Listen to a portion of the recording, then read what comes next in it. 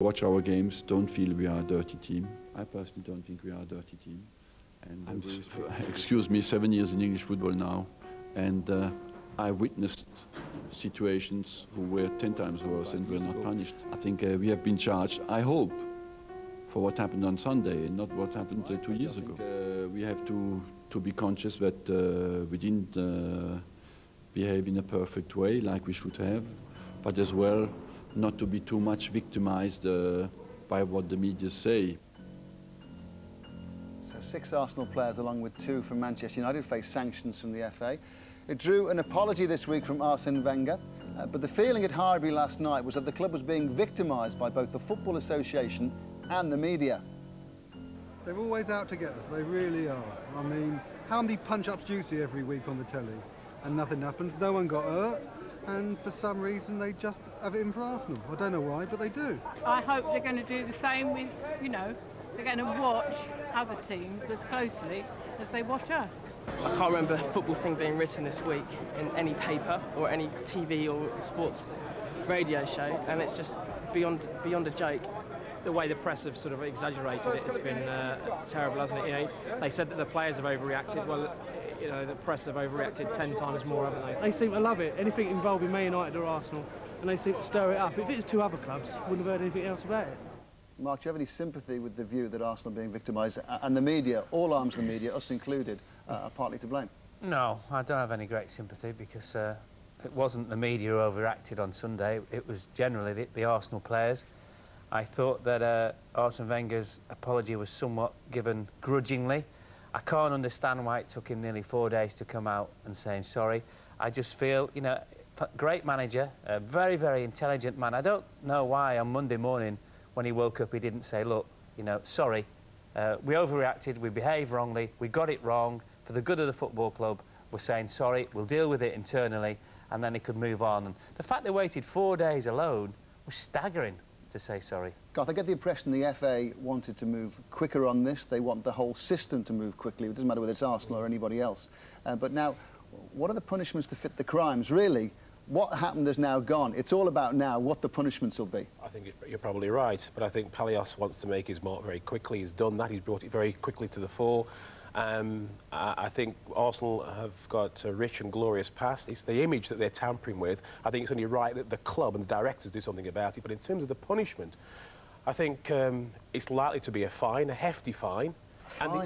And they may well find themselves with a match ban. How many? No one knows, because apparently evidence is still coming through. Yeah. Well, our website... It'll be banned for games. Yeah. Well, our website have been following this all week, Mark, and if you look at it, I think so far there's been nearly 120,000 votes come in.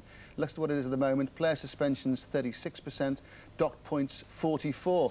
I think I'll be surprised if it's dock points. I think docking points it would be unacceptable. You must remember as well, and a parent made this point to me as I come into the studio, kids around the world, not just in England, around 160 countries around the world watch Premiership football, 2 of the biggest teams in the country. So there is an image issue here, as well as making sure that if their conduct is punished, it's punished in a way that is kept in perspective. So, Mark, what's the tariff here then? How many games? How many games should Martin Keown get for what happened? I think he's probably looking at 4 or 5 games. You think 4 or 5 games? I do, yeah. So an elbow, one of those or a punch is going to get 3, severe. and this is going to get 5. I'm not disagreeing with you. I'm saying. No, I think that's the tariff. Look, I think this now, this judgment, right? Bearing in mind, Mark Palace is just taking the job off.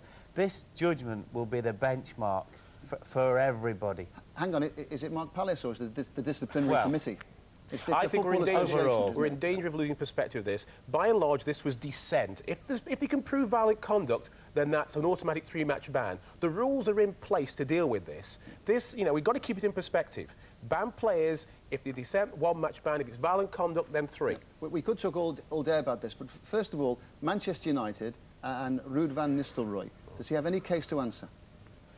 I think Alex Ferguson's assessment of it was pretty good. I think he tried to get out of the way. He did exaggerate it. I think that's players and respect issues within the game. I think he'll have lost a lot of respect in the game. But in terms of making any offence, he's committed no offence. No, the other problem with Van Nistelrooy is getting known in the game with the players as going down extremely easily. Yeah. There's a certain thespian attitude to it as well. So he's got to have a little look at himself as well. I'm sure Alex Ferguson have had a quiet word with him. That's a pro-to-pro respect thing. Well, last night's win over Newcastle sees Arsenal extend their lead at the top of the table to 4 points. Unbeaten Chelsea at home to Aston Villa today. Manchester United go to Leicester. Southampton aim to extend their 6-game unbeaten run at home to Middlesbrough. The other big talking point of the week revolves around Arsenal's North London rivals. It's who will succeed Glenn Hoddle as the new Tottenham manager. Losing 4 of their first 6 games cost Glenn Hoddle his job. Third from bottom Spurs away at Manchester City tomorrow. Garth.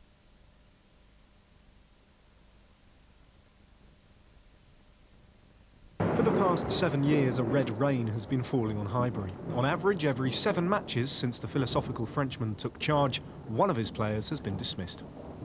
When his captain and the main culprit made the lonely walk last Sunday, it brought the total to 52. Is it time at last to recognise that something is wrong with Arsenal? These are 2 teams who dislike each other right from the highest level down. But that alone can't explain how a bland encounter suddenly turned bad. It started here. A collision, a kick, and a card. He should maybe not have retaliated, but it's unbelievable that he gets sent off and not Van Nistelrooy. I've listened to Arsenal's comments. I'm disappointed to hear that because it's not a true reflection of what happened. And he's tried to brand the lad a cheat. Then, in injury time, a penalty. Keown is clumsy, Forlan goes down. There are no great protests. Van Nistelrooy hits the bar and Keown can't contain his delight.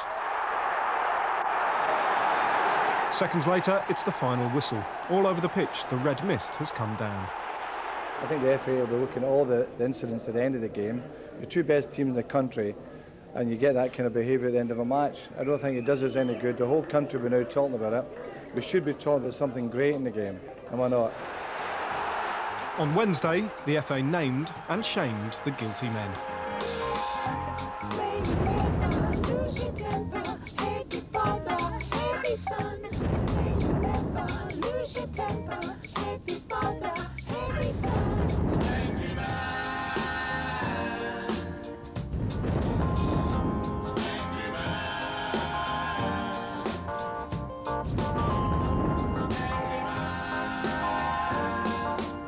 With the club itself under scrutiny, Wenger bowed to pressure and issued an apology. But it was heavily qualified, and it begs the question, does the Arsenal manager have control of his dressing room? And have the lessons from Old Trafford really been learned? Friday night, and Arsenal began their case for the defence. We have to accept the criticism because we do a public job, but as well we have to put things into perspective.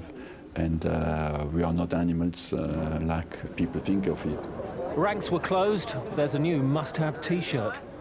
Wenger's deepest apology was in his programme notes to any Arsenal fans offended.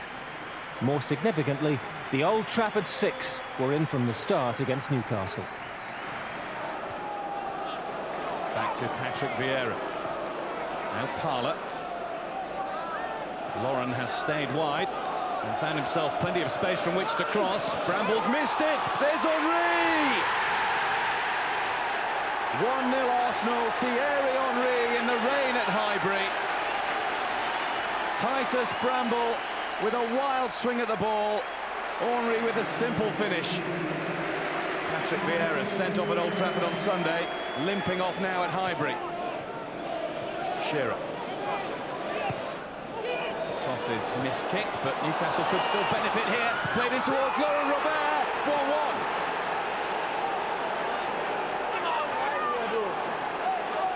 Robert's first goal of the season.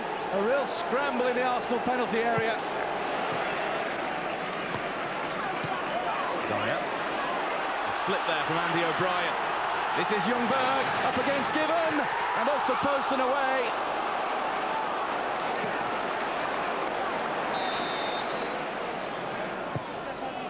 Delivered in at pace, Gilberto! His first goal at Highbury for Arsenal. It's 2-1.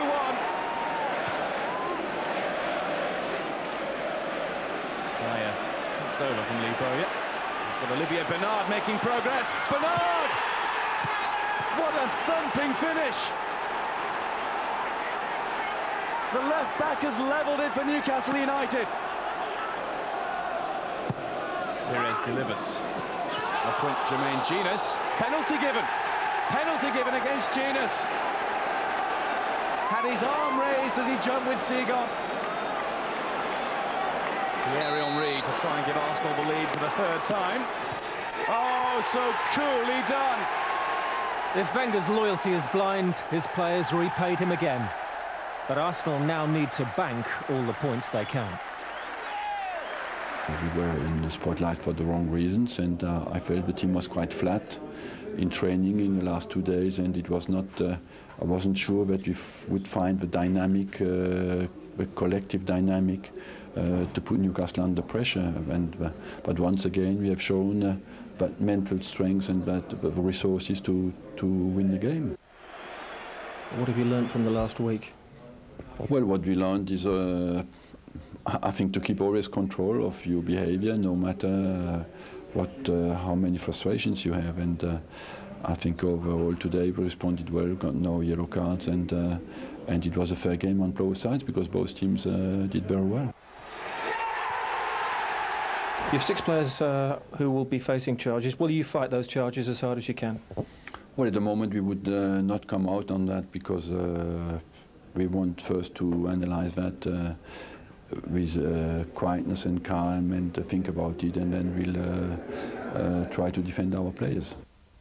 Well, a good win, 4 points clear at the top of the Premiership, but it doesn't disguise what was a very bad week for Arsenal and Arsene Wenger. And is he right to defend his players and to go and defend his players against those charges, as he says he will? A manager has to stand by his players, Gabby. When it's right, when it's warranted, you stick by them 100% if you think they have a case. Last week, they didn't have a case. Arsene Wenger, he should have come out a lot quicker than he has done and held his hands up and says, my players acted unprofessionally, didn't show anywhere near enough discipline for what I require at this club. Standards have dropped. We've got to sort it out. Had he have done that, had he have just said something as simple as that, I think you wouldn't have seen anything like the frenzy we've seen all week. The charges labelled against his players might not be quite as severe as perhaps they're going to be. So really and truly, he's only got himself to blame. I think he's made himself look a bit foolish this week. I mean, I go along with that. And when you look back with George Graham's response to the event years and years ago, he was very quickly in, renounced what the players had done, fined some of the players, the club fined some of the players, and they took some of the pressure off what then followed from the FA. It eased things. Perhaps, Jim, if we look at the charges, the Highbury 6, and see what they've got against them, the possible bans there in the column on the right-hand side is one reason why he's going to defend them, because he's going to be without key players for long periods of time. Yeah, and very serious, because the squad isn't the biggest at the moment. But it'll be very interesting to see now how Arsenal stagger that and how they manage the appeals process, because it can drag on for months. So I think they'll probably look to do things in dribs and drabs, so it won't have that big impact on things. And of course that will raise an issue as well with Mark Pallias at the FA. He's keen to kind of cut the time frame on all that sort of thing and really shorten it, and I'd like to see that too. We've seen how it can be abused with Sol Campbell.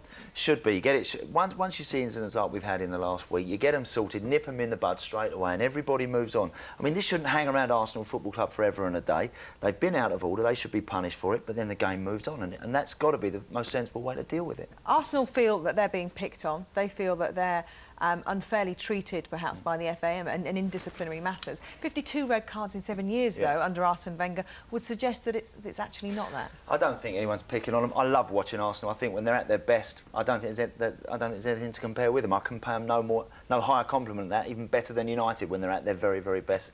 But clearly something is wrong there, and clearly the manager is the one person. He is responsible for that team, Gabby. When it crosses that line, if things aren't happening, if things aren't going right, he can get it sorted out, and clearly he's the only one that can do that. Yeah, it's nonsense to suggest that people are ganging up against him, and it's a very weak argument as well.